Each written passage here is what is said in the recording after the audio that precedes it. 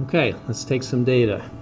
I've got the frequency set to 1.295 kilohertz. Sorry. The voltage across the inductor is 1.7 volts. The voltage across the capacitor is 6.4 volts. You can see they don't match. As I go up in frequency,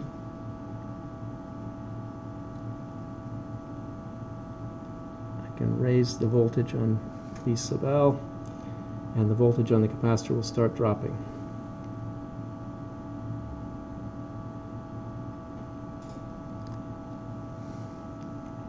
There's a reading.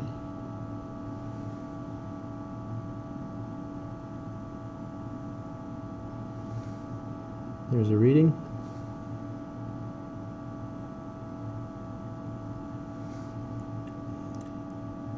There's a reading.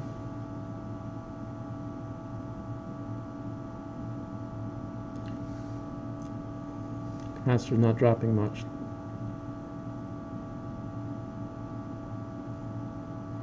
It is starting to drop on the capacitor.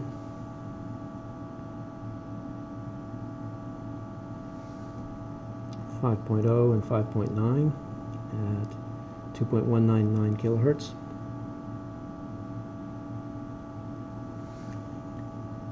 .2 and 5.7. We're getting close.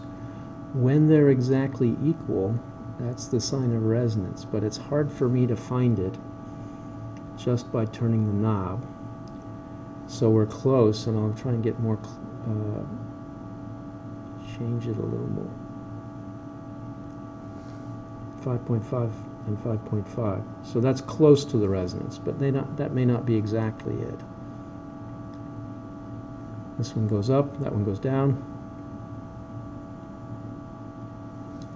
That one keeps going up. Capacitance keeps going down.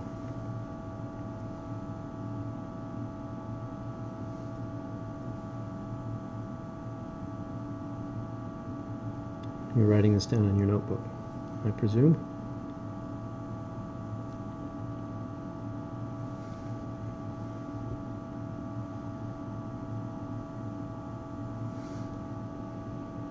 There's another one.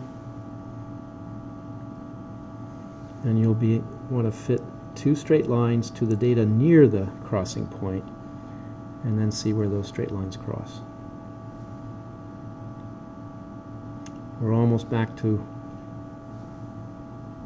where the voltages were, but in the opposite direction. You can even pause the video if you really need to get the reading.